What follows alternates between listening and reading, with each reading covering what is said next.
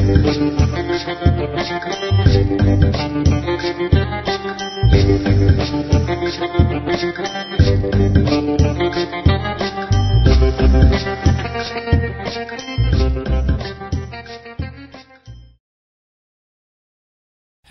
I'm Stephen Knight. Today I'd like to make your work life easier. We're going to do this by enhancing your ability to summarise and report on data by making better use of pivot tables. Specifically, we're going to have a look at calculated items. Now, calculated items allow us to make categories not found in the data by grouping together other existing categories. Now, a little caution here, this feature is not compatible with grouping. So if you've used grouping on your date fields to take transaction dates and summarise by month, then that feature's not going to work with our calculated items. So you can have one or the other. We'll have a look at using grouping in a separate tutorial. Thanks very much for your attention. I hope you find this useful.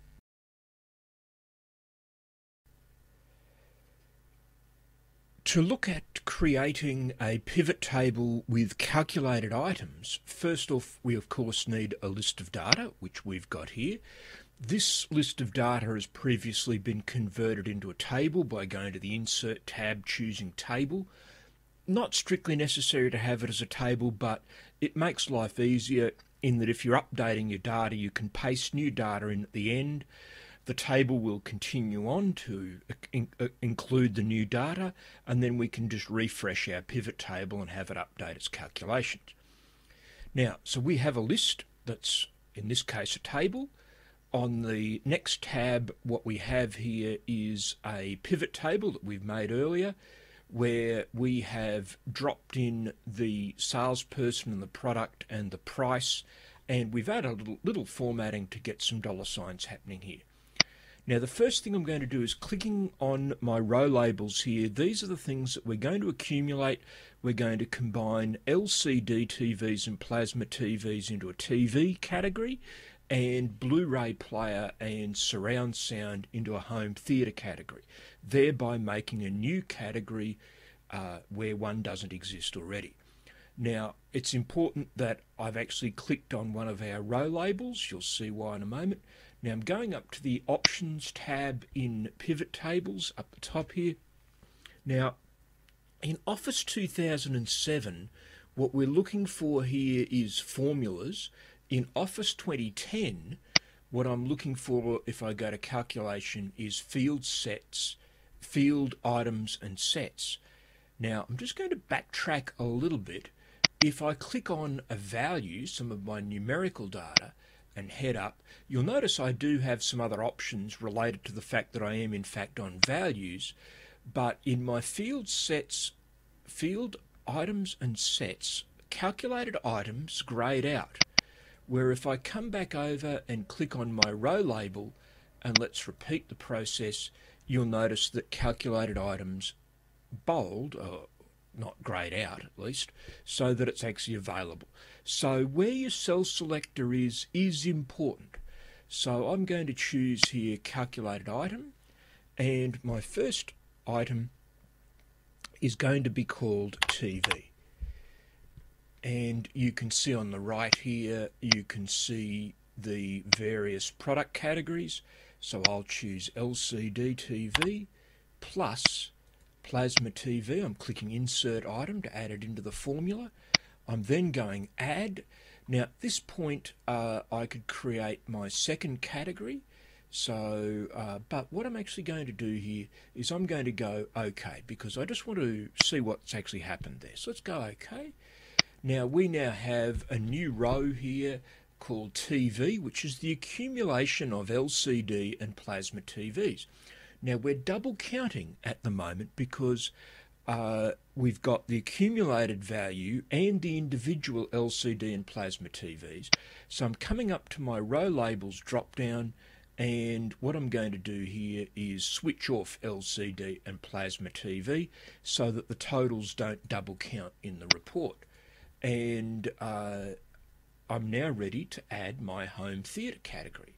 So again, I'm going up to the Options tab, I'm going to Calculation, Office 2010 here, so fields, items and sets.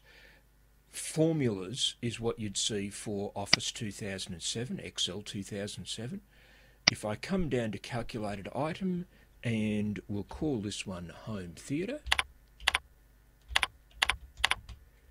So Home Theatre. And this is going to be Blu-ray player plus surround sound system. So I'm using the insert item to add those categories in there. And now at any point in the future, if I wanted to modify these, I can pick the category and choose modify and maybe add in CRT TVs or 3D TVs as those categories come into our data. Okay, so now I've got home theatre. I've still got the same problem here, still double counting, so I can take those two out. So I'm switching off Blu-ray player and surround sound system so that they're not double counted. I just want to see my overarching categories in the report, and I've now got calculated items.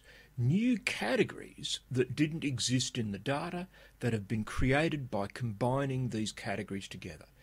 Very useful feature.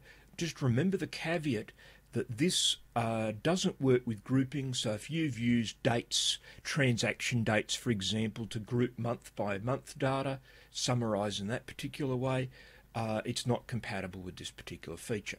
So you can have one or the other.